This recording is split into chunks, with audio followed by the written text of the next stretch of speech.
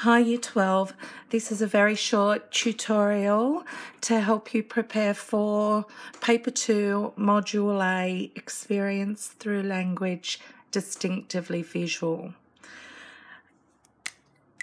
We're going to use the word visual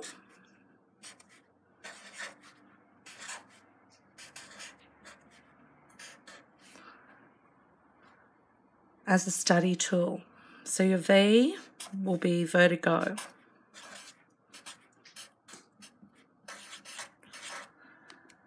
Your I, intertextuality.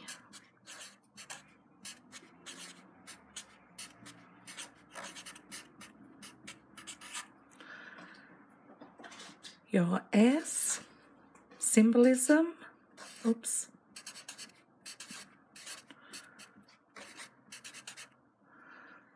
U, unusual tense.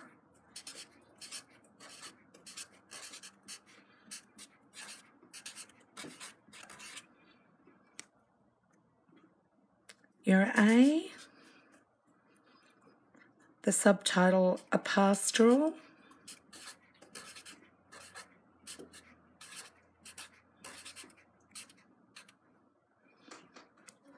And your L, language. So it's all about experience through language.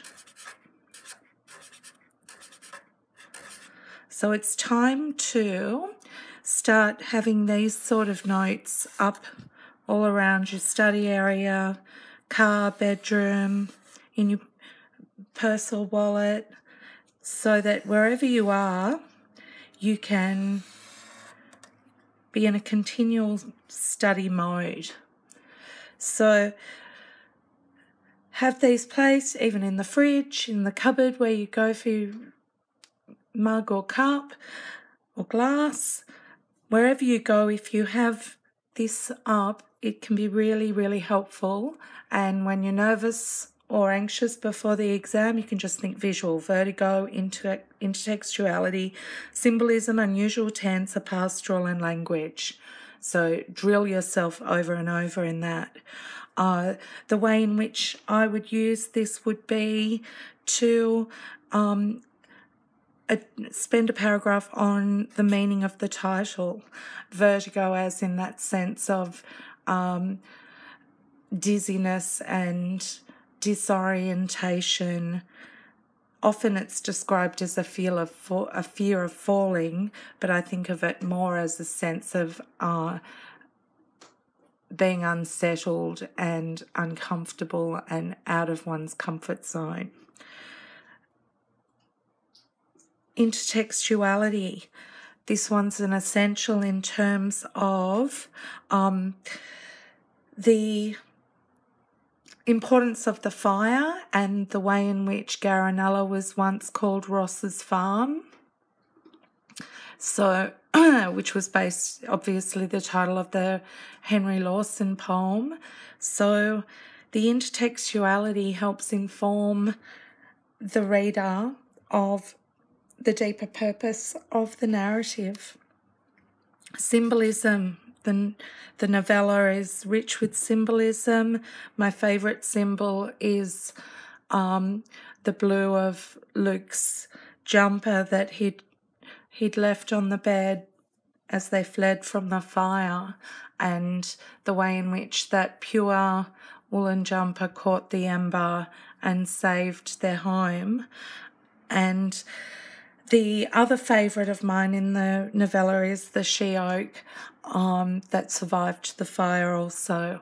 And every single choice of particular bird or particular plant is, if you pick out a few of them and have a bit of a read about them, the symbolism is there throughout.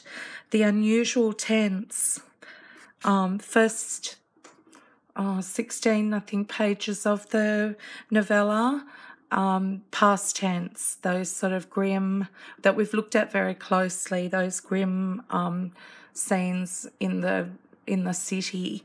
And from the time that they move onwards, the rest of the novella is told in present tense, highly unusual and highly effective for characters that, with vertigo, are swirling in a sense of unease and discontent, to be taken into the present.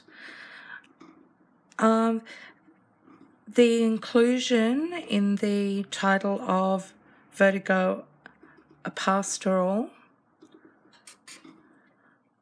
This is a rich tradition in Australian literature that started with, or not started, but is most well known now in the works of Henry Lawson. And the pastoral was written from the rural perspective in order to give city dwellers an insight into how authentic and rich and beautiful and idealized rural life could be. So it's a construct, and I think that Amanda Laurie's done a beautiful job of creating a modern pastoral. And our last one, language. You've got all of the visual imagery, the similes, the metaphors. You've got some beautiful assonance and personification, and alliteration. You've got all of those rich techniques that we've looked at in our close studies of different sections. So visual, vertigo, intertextuality, symbolism, unusual tense, a pastoral language. So if you can even think up a little song, that can be helpful too. So onwards and upwards as we keep approaching paper 2.